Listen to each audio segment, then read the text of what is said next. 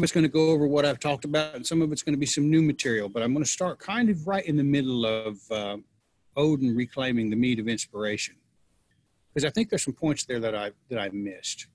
We recording, Melissa? Are we ready? Okay, good deal. We're going to start this evening where Odin comes upon the men that belong to Suttinger, or no, it's not Suttinger, it's Baugi. He comes upon 9 men working in the field. He's on a mission to recollect this mead of inspiration that was made from Kvasir's blood, because it's a real loss and it's a real threat, and it wasn't treated properly. The possession of the mead became the most important aspect instead of using the mead. Instead of actually becoming inspired by it, it simply became a possession to hold. And Bragi answered, the tale runs thus: Odin departed from home and came to a certain place where 9 thralls were mowing hay. He asked if they desired him to whet their scythes, and they assented. Then he took a hone from his belt and whetted the scythes. It seemed to them that the scythes cut better by far, and they asked that the hone be sold to them. But he put such a value on it that whoso desired to buy it must give a considerable price.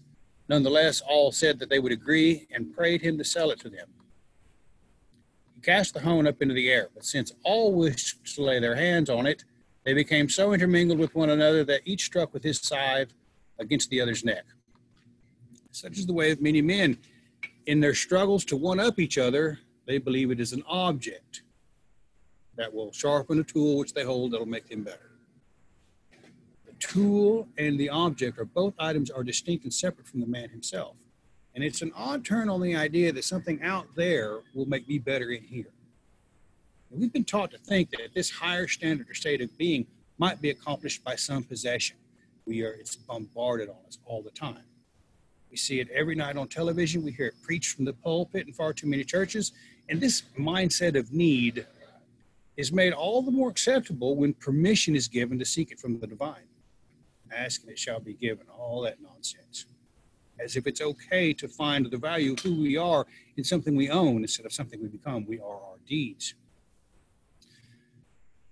See, that if you ask it from the divine, well, there could be no fault in the origin of that. That perhaps God gave them one special gift so that they might be better than the next fellow. That's 180 degrees from what most of Asatru is. Asatru is us understanding that some of the things we're going to have to do to become the men and women that we want to be is going to require some effort. Nobody's going to come and hand it to us. We're going to have to take the gifts that we possess and go out there and make a mark in the world. Not because we think we have the right amount of books, not because we think we own something, but because we are something. That means we have to start looking inside. And that's a real challenge, because when you live in a society that suggests that our ego might make us more important than we really are, how do we disarm that? How do we come to grips with the idea that, well, maybe I need to be something better? And we see the most successful examples of that all over social media. But believe you me, people will cut your throat in a heartbeat to ensure everyone knows how much more special they are than you. And this particularly acute manifestation of uniqueness, which is what I call it, when we hear the terms, the gods call who they will. And an exception is made to whom one allows into their tribe. The messianic overtones are awfully hard to resist. Everyone wants to belong to something true, real, and powerful. And when this is challenged, it is usually perceived as hateful, or it's a challenge to their ego. Are they being true to themselves? Well, what business is it of anyone's? Is it worth our while to seek out and cultivate and harvest a sense of our own importance by reacting to something outside of our control? Absolutely not. You see, it means we have once, if we fall into that trap of getting upset because somebody did something we don't like, it means we've decided to look outside of ourselves for the quality of our being, which might be perceived by others. And it's a most shallow association. It's the same kind of ire most easily invoked in Loki.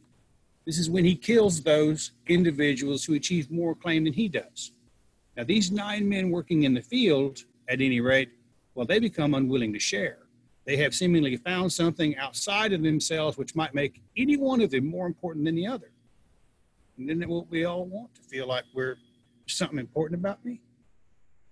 Their selfishness is powerful enough that they care not for the injuries which they will incur upon each other. The 9 months of planting, growing, and harvest die with the cold steel of winter across their throats.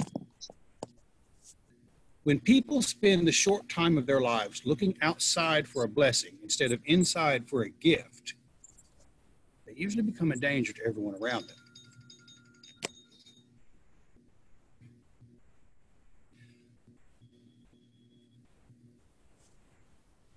When they become convinced that the best thing about them is some kind of thing, institution, organization, or government, all of which are outside of our being, we lose our sense of self-worth. We lose what's valuable about ourselves. And life in general loses its value. Much like the world today, full of drowning rats. It seems that if time, every man for himself, until the divine shows up and helps humanity sort the wheat from the chaff, so to speak. When the divine comes along in our lives, make sure you look inside to see if you've developed the gifts which you have been so generously bestowed upon you. The instant you begin to look outside of yourself for confirmation of the greatness or the tool, thing, or idea which will make you great in the eyes of other people, you may well find a blade to your throat or a knife in the back. The character assassination amongst these types of people takes many different forms.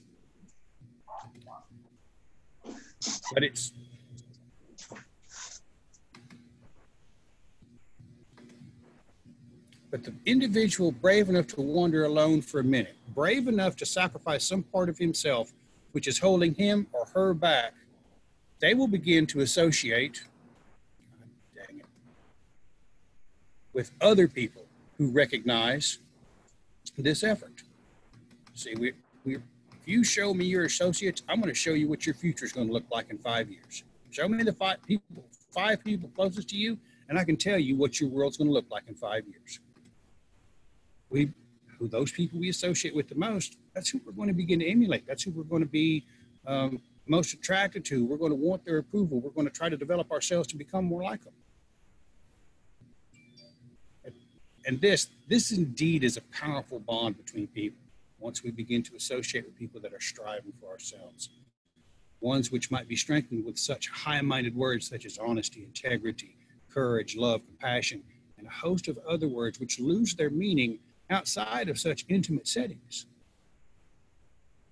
Odin sought a night's lodging with the giant who was called Baugi, Suttinger's brother. Baugi bewailed his husbandry, saying that his 9 thralls had killed one another, and declared that he had no hope of workmen. Notice that the boss will not attempt the work himself. See, this is a weakness which may be manipulated. A leader would be out there in the field. When we begin to talk about perseverance, industriousness, and self-reliance, those are the kind of hallmarks of an individual. Well, I don't have any help, but you know what? The work still needs to be done. I'm going to go do it. This guy says just sitting there crying about it. People like that can be manipulated. A self-important man who cannot or will not do the work for himself is easy prey.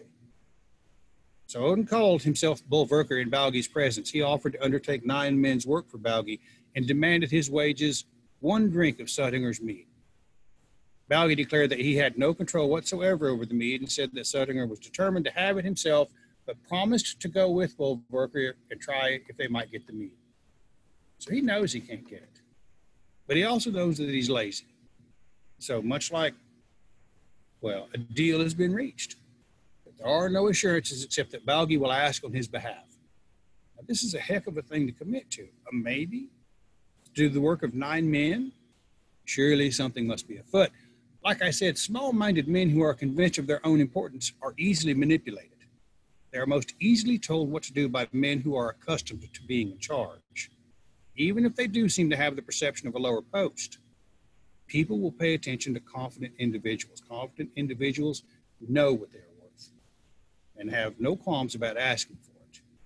Where do they find this worth? They find it within. Skilled craftsmen that work these trades on these job sites, they know what they're worth.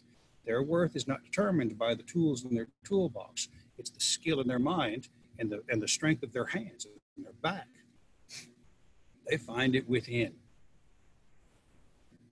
For here as a lowly farmhand, there must be surely nothing that he could proclaim about how great he is. These other men all killed themselves over a simple whetstone seeking to break this bond of mediocrity. But a man who has examined himself will draw people to him of all positions in life, like moths to a flame. Odin understands this limbic resonance like very few do.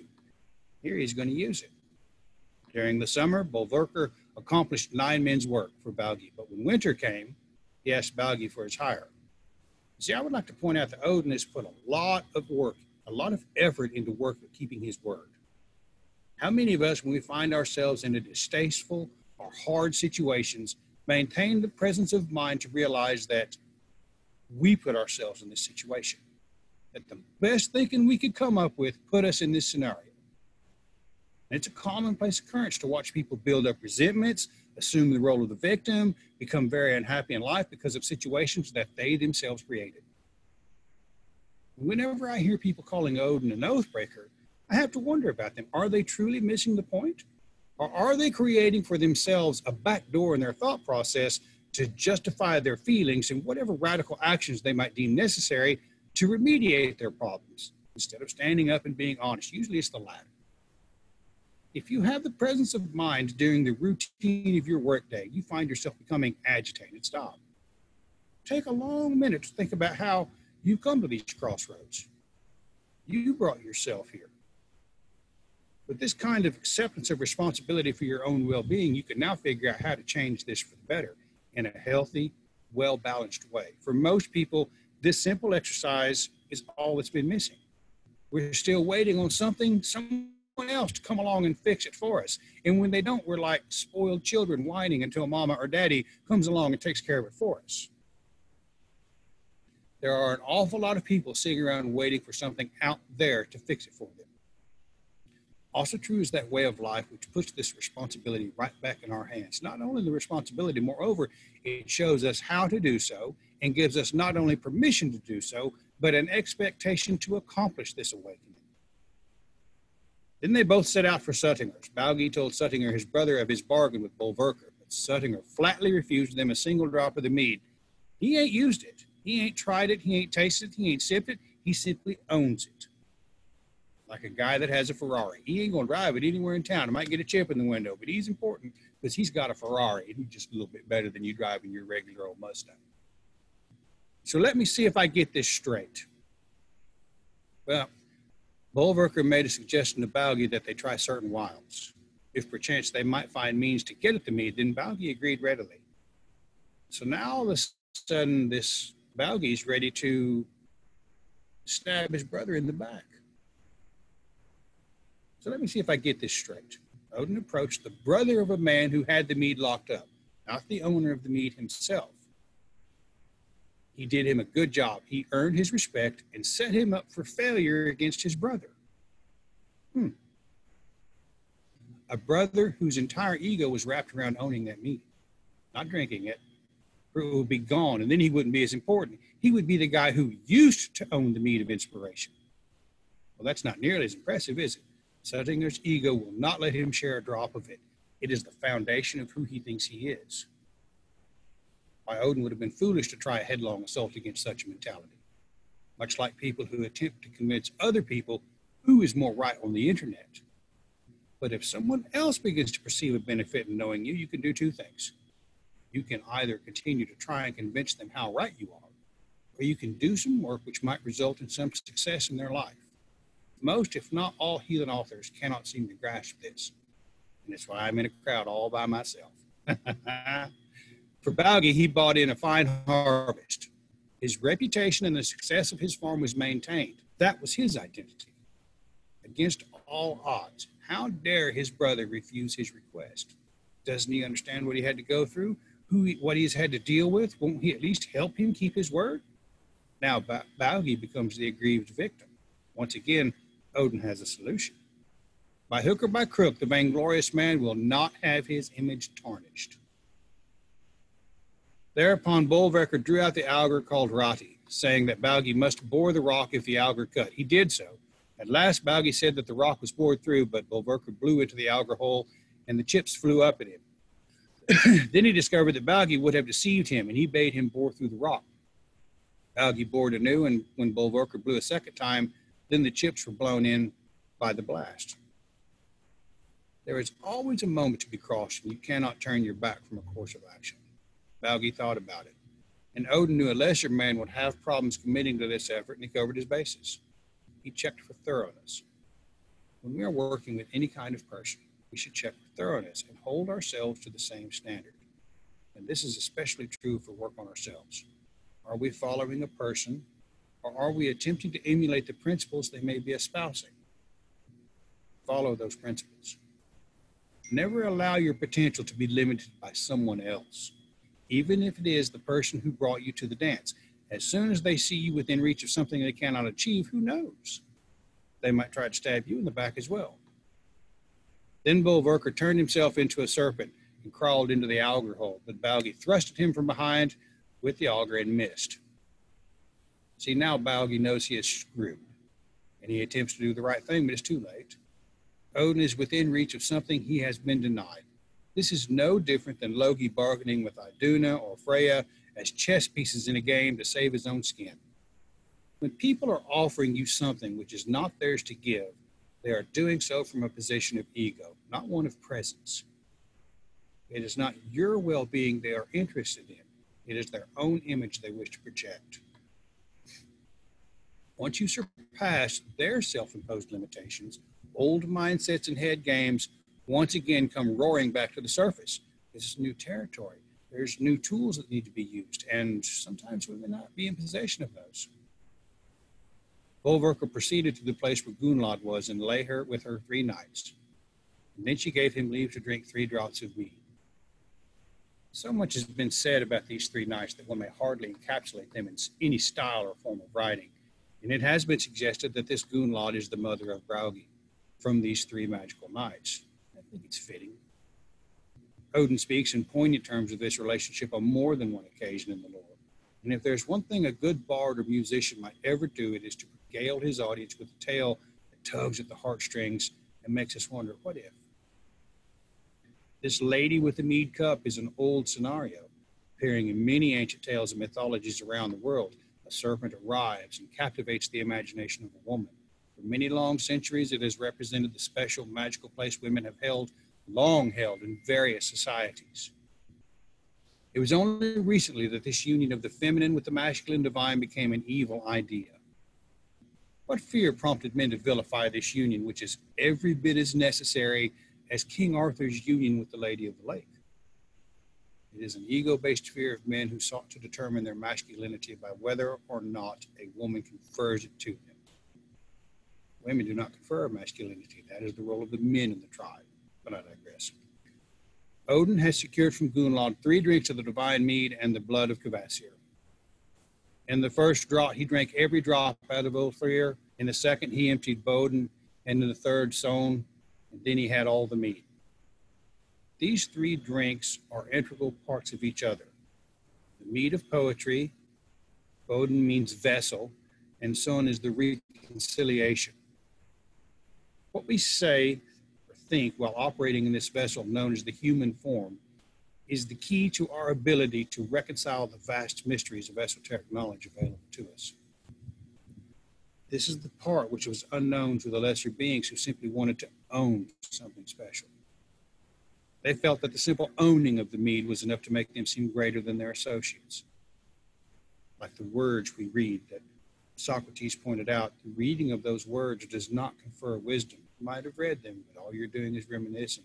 Unless you've worked with a mentor, you don't understand the 1,000 different gestures I'm making right now that you're understanding at a subconscious level. As we aspire to organize our thoughts into a more suitable pattern for the vessels we inhabit, we will find that there's a depth to this well we might hardly have imagined. We will also find that we are not alone. Our wanderings by ourselves might be an end once we begin to understand this simple concept. Then he turned himself into the shape of an eagle and flew as furiously as he could, but when Suttinger saw the eagle's flight, he too assumed the fashion of an eagle, flew after him. When the Aesir saw Odin flying straight away, they set out their vats in the courts. And when Odin came into Asgard, he spat up the mead into the vats. These friends and initiates into the ways of Asatru know what to do. They willingly help one to share with all so that the whole tribe may benefit. They and we become vessels in our own right, full to the brim with imagination, equal parts stir of fury and stir of inspiration. Nevertheless, he came so near to being caught by Suttinger that he sent some mead backwards, and no heed was taken of this, whosoever might have that. And we call that the poet taster's part. No heed was taken. It was up for grabs for anyone who had what it took to claim those few drops. Who knows how effectively this has slaked the thirst for knowledge of the spiritual men of the time? Who knows if it provided that impetus for lesser men to rise to some grand occasion? Perhaps it will do so with us. But Odin gave the mead of Suttinger to the Aesir and to those men who possess the ability to compose. Therefore, we call poesy Odin's booty and find his drink and gift under the drink of the Aesir. Odin gave the mead to the members of the tribe, the Aesir, who are now a well-rounded community of the best of the Aesir and the Vanir. It's not all one or the other. You have Njord and Frey and Freya of the Vanir, and you have Tyr and Thor and Iduna and Bragi and Sif, Tyr, Frigga, the Aesir, all of these communities that Odin has brought together to make one strong, powerful tribe. He shared with them. He gave them all that mead of inspiration. See, the work that each one of them has done through the Lord to become something more, to move beyond where they originated. They have shaped themselves into the vessels, into what they believed they could become by helping each other. And now their leader, their king, and their ruler bestows upon them a substance which will open their eyes even further. These beings with the power to affect men's lives from the grandest of scale to the most personal of loves now possess the ability to do so with a plethora of fantastic words to inspire them. Like an artist painting upon a canvas, a unique blend of the world they see and their own touch of the divine in every landscape they paint. These assembled gods, known as the Aesir and the Aesir, may paint upon the imagination of the minds of men and women to help them reconcile their daily troubles, that they move past them, ever forward towards whatever destiny may be in store for them and us. But now we may do so as princes, who bravely and gladly go till their day of death is at hand. We have to ask ourselves, what are we offering our tribe?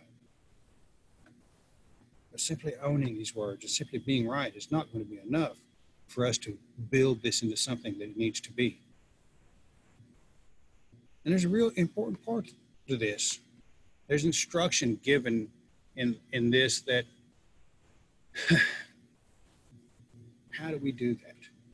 What are the signs in the Lord? What are the words that give us the instruction or help us negotiate this life? Where is that inspiration to be found? Are we to be inspired by the simple acts of courage and bravery, of beauty, of strength? Well, in the lore, in the Poetic Edda, there are 4 well-known lays within the lore that cover the same thing. Why? Why is this question and answer scenario repeated? But it's because it is offering us a very important glimpse into exactly how the transitory nature of all life is governed for our benefit. The various transitions one must accommodate in life, from growing up and getting old to the changing of the seasons to life and death itself, are established for the wise to determine what is important in life and what is not. And we get lost in that. Every evening is a symbolic death of the sun. Every morning is a passage of the moon. Every fall is the death of life in the world. And Isa reminds us that though everything may be frozen, there is still a pulse underneath it all. Which is more important to focus on, the pulse or the ice? Can you work with the pulse? Or should we simply be content to know that it is there and handle the challenge of living in a frozen world temporarily? This passage of time and the understanding of the seasons was of such importance to our ancestors. Literally all over the world, they built magnificent monuments with solstitial and lunar alignments which astound us today. Many of them also include various constellations as important parts of their design. They are so advanced that they are within degrees of alignment to true north and south, east and west. Their layout might even contain a mathematical calculation for the circumference of the world itself. That's not something they're supposed to know. Yet we hardly put two and two together when we find this important information repeated not once or twice, but 4 times in our lore. Our ancestors are literally screaming to us that we should remember how a man should be during the transitions of life: when to plant, when to harvest, when to love, how to die. And the Voluspa. Then Bor's sons lifted the level land, Mythgarth the mighty, there they made. The sun from the south warmed the stones of the earth, and green was the ground with growing leeks. The sun, the sister of the moon from the south, her right hand cast over heaven's rim. That's the midnight sun. It doesn't quite go below the horizon. No knowledge she had where her home should be, or the summer sun. The moon knew not what might was his. The stars knew not where their stations were. Then sought the gods their assembly seats, the holy ones in council held. Names they gave to noon and twilight. Morning they named and the waning moon. Night and evening the years to number. The earth is made from the body of Ymir, like a spring when the sun warms the earth again and ground is covered with leeks, a life-giving and protecting food representing abundance of a sort. It is then that our heads are raised to the stars once our bellies are full and we are warm. We notice that our needs have been met. We may now pay attention to the sun, the moon, and the stars. The two go hand in hand. When to eat, the sun is here. When to start the cook fire and begin the hunt, the moon is here. When to plant, these stars are over here. All of it in alignment with the passage of time in the life of man. At Ithaval met the mighty gods, shrines and temples they timbered high, forges they set, and they smithied ore, tongs they wrought, and tools they fashioned. In their dwellings at peace they played at golden tables. Of gold no lack did the gods then know, till thither came giants made 3, huge of might out of Jotunheim, that is Golveg and Hythe and Horsthroth. As men begin to hold the passage of the sun, the moon, and stars as reliable and something divinely given, for life is good if there's an understanding of these things, inspiration takes root and great things are built to mark these wondrous occasions. Great communities begin to emerge, celebrations are held, and the tribe is successful, until some few decide that perhaps there did not need to be such a solemn understanding, that there was no need for such wisdom when one might simply love gold, and they let it bewitch their minds. This is the evil which draws men off course. This is when we begin to look outside of ourselves to determine the value of our being, when we're comfortable and our bellies are full and there's abundance. The mindset which separates them from the world they live in, one can see why Odin did his best to burn it out. In every scenario where man has separated himself from the environment in which he lives, that community suffers catastrophe untold. The world is littered with the corpses of civilizations who forgot this important lesson. Be a part of the world you live in. Do so by paying attention to the effect that the sun, the moon, and the stars have on the life around you. I'm not talking just go out and be an astrological reading tarot. There's passages of time. These things change, and we go through seasons of life. It's not, I'm masculine now, once and done. I'm a woman now, once and done. It continues to move. It continues to change. It's always changing. Be a part of that, and you will have some understanding of what Leaf and Leafisher, life and the love of life, truly mean. In the Vafthrûdnismál, we find it again. Vafthrûdnir spake, out of Ymir's flesh was fashioned the earth, and the mountains were made of his bones, the sky from the frost-cold giant skull, and the ocean out of his blood. Odin spake, next answer me well if thy wisdom avails, and thou knowest it, Vafthrûdnir, now. Whence came the moon over the world of men, that fares, and the flaming sun? Vafthrûdnir spake, Mundilfari is he who begat the moon, and fathered the flaming sun. The round of heaven each day they run, to tell the time for men. Odin spake, third answer me well if wise thou art called, if thou knowest it, Vafthrûdnir, now. Whence come the day over mankind of the fares, or night over the narrowing moon? Vafthrûdnir spake, the father of day is Delling called, and the night was begotten by Nor. Full moon and old by the gods were fashioned to tell the time for men. In this set of details, we find yet more deities. Night was begotten by Nor, the father of day is Delling, Mundilfari is the father of the moon, and their efforts, the energy they have brought into the world, is necessary to tell the time for men. The energy, the power behind the governing of our lives. A second layer of divine influence is added. The celebrations become all the more momentous. The transitions of life for the whole community begin to take on a new depth. And these monuments which men build are now as much of stone as they are of themselves. This is when men begin to question the various aspects of their own being. What kind of children are we bringing into the world? Will our sons and daughters be those bright and shining images of successful transition in life? Will they become suitable successors of ours? Are we training them to handle the roles we currently fill? Because this is key to everything we're trying to do. This is the lesson of the Riggs Thule itself, that each generation becomes a little bit better. Each generation invites the divine into their home, and each generation becomes stronger because of it. They become more skilled. They become more successful until they learn the language of the birds and the use of the runes found in their own kingdoms. In the Grimnismal, we see yet another layer of this sun and moon. In the front of the sun does Valin stand, the shield for the shining god. Mountains and sea would be set in flames if it fell from the sun. Skull is the wolf that to ironwood follows the glittering god, and the sun Hrothvitnir. Hati awaits that the burning bride of heaven. Out of Ymir's flesh was fashioned the earth, and the ocean out of his blood, of his bones the hills, of his hair the trees, of his skull the heavens high. See, because there are limits we must establish, aren't there? Boundaries which govern our thought process, lest we destroy that which we have created from the intensity of our desire to shine. That's where ego comes in. That's where men begin to cut each other's throat because of some possession they might hold. See, there are other forces which are more than ready to destroy this world. They're more than ready to destroy those wonderful concepts of the passage of life we love so much. One false step, one half step, and the wolf would be upon them. Now we are building yet another layer of value to the sun, moon, and stars. What if we lost them?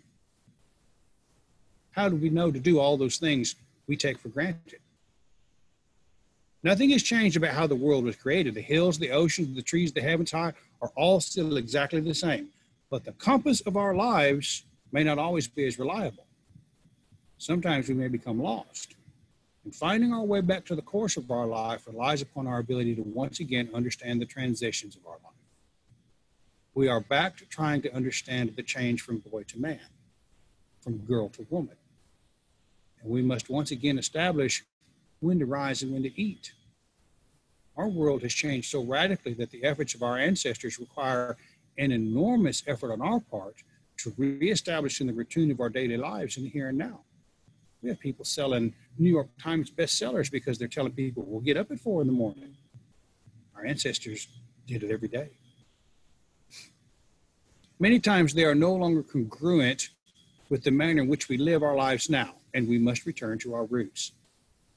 When we say in the AFA, well, we're returning home, this is kind of what we're talking about. We're returning to these roots. We're returning to these old customs and ways. We start to once again to listen to our ancestors about what is truly important. And it's never something out there. It's never something we possess. It's almost always a focus on who we are, our deeds, and the quality of the children, the quality of people our children become once we're gone. Finding in ourselves and our connections to the divine requires a refocusing of our wills from satisfaction of outward possessions, political concepts, or radical ideologies to that of inward reflection. We must at some point begin to understand that the rest will take care of itself. We need not be at odds with anything or anyone. Once we teach our children the value of who they are we ever going to develop enough faith to believe that they will treasure it? And death is a part of this now. The threat of the loss of the sun and moon creates the idea that it is something to be feared. It is the first time that we get the idea that death is a bad thing. Fear becomes the motivating factor to value these divine gifts. In the first 2 lays, we do not see death treated as an enemy, for to them, to hold holy and appreciate the course of life governed by the sun, the moon, and the stars. Now things are changing. The masses have developed other ideas. The love of gold, the bewitching of men's minds, and the theft of teamwork has manifested a fear of death and a loss of the delight in life. Such a neurosis carries on to this day, and it is a great wound in the spirituality of our world.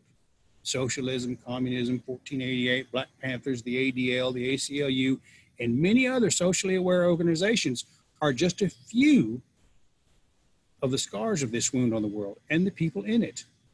See, all hate is based out of fear, not the value of life. The underlying message of all these organizations is that one wrong step, one half step, and the wolf will eat the sun and the moon, and we will all be lost. Politicians get elected on it every year. The Alvis Mall, we find it one more time. This time we find it from the warder of men. Thor spake, Answer me, Alvis, thou knowest all, dwarf of the doom of men. What call they the moon that men behold in each and every world? Alvis spake, Moon with men, flame the gods among, the wheel in the house of hell. Goer the giants, the gleamer, the dwarfs, the elves, teller of time. Thor spake, Answer me, Alvis, thou knowest all, dwarf of the doom of men. What call they the sun that all men see in each and every world? Alvis spake, Men call it sun, God, orbs of the sun, the deceiver of Dvalin, the dwarves, the giants, the ever bright, the elves, the fair wheel, all glowing the sons of the gods. And that's an interesting part to take on right there. Thor is asking this dwarf who has shown up to ask for his daughter's hand in marriage if he knows these things. We can know all kinds of things. We can read all kinds of words and believe that we have understanding. This dwarf, much like Suttinger owning the Meads, believed that the information he thought he knew made him worthy to ascend to this godhood-like style and marry Thor's daughter Thrud. But in all that knowledge, he failed to understand that if he tarried there too long, he would be turned to stone by the sun. And it is with us too. We're sitting here, so much of us. When I made a post today, I challenged all kinds of people. And if you looked at the responses, you would see that the most vigorous responses against my comments were those who were threatened by the fact that I challenged who they thought they were because of what they thought they knew, just like Thor and Alvis. When we begin to look at these transitions in life, when we begin to look and understand this movement of the sun and the moon and the stars, when we begin to understand the importance of our ancestors being a part of the world they live in, not separate from it because of what they own and what they built, but a part of it, holding it special, holy, and divine, there is a certain romanticism that falls upon it. We have a great challenge in this redevelopment of Asatru to begin to understand that it is not some book that we've read. It is not some word we think we understand, but it is looking inside of ourselves and understanding that we are all moving on one road to one doorway, and that is death. We are all going to die someday. Are we going to elbow each other out of the way as we rush headlong towards that door? Are we going to help other people make that one final transition in a healthy, happy, loving way? Because that's the final setting of the sun. That's the eclipse of the moon. That's the blotting out of the stars. That's the end of it all. So much of our transitions today, when you talk about death and you talk about the setting of the sun, there's a sadness as if we've lost something, as if it's a bad thing, as if we're something bad's happening. This vilification of the goddess Hel, who is simply escorting Balder through to a new rebirth, to a greater future. I heard it best said that death is not a bad thing. It's simply the taking off of a tight shoe so we might become greater. Once we begin to grasp these transitions, because at every stage of every transition, part of us dies. That part that we no longer need to move forward dies. We let it die, we get rid of it, and we throw it off the bridge, and we walk on across the bridge. And that is what these transitions are all about. That's what this death of the sun and the death of life and these changes in life, it's about helping us figure out which part of ourselves we need to get rid of so we can keep moving forward. In today's world, when we're so confused by the possessions that we own, we forget that it's only a part of us we need to get rid of so we might grow into something stronger. Not all of ourselves. Too many people are taking their own lives because they can't figure out which part to get rid of because they're tied up in what they own and what other people think and their possessions and all of these other things. Now, all of a sudden, we have also true in this world shining this great light, that inspiration, that source of wisdom and inspiration by Kenaz, that we might begin to look inside ourselves one more time, get rid of that shit we don't need. Quit trying to act as if we're more important than everybody else because we've got some new secret or some esoteric wisdom, and help each other move along this road that's just as hard on everybody else as it is on us. That's what I got for tonight, guys. I appreciate everybody for paying attention. Thank you, Bryan. Yep. Yeah, that was good. Thank you. All right, guys. If anybody didn't have any questions,